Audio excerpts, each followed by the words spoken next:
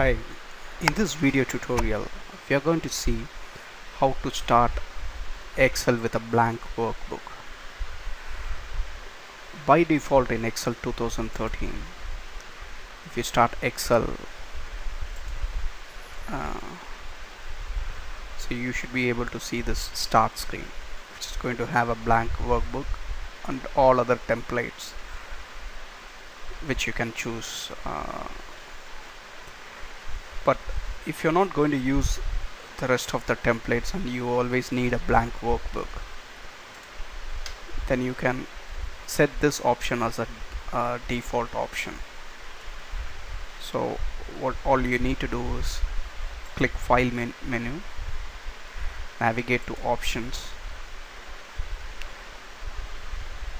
Now in the general tab, scroll down to startup options.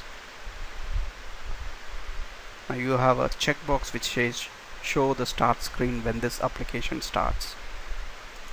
Unmark this checkbox. Click OK to confirm your changes. Now when you start Excel again,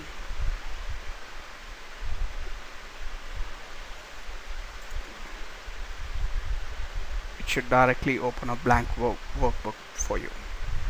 Thank you.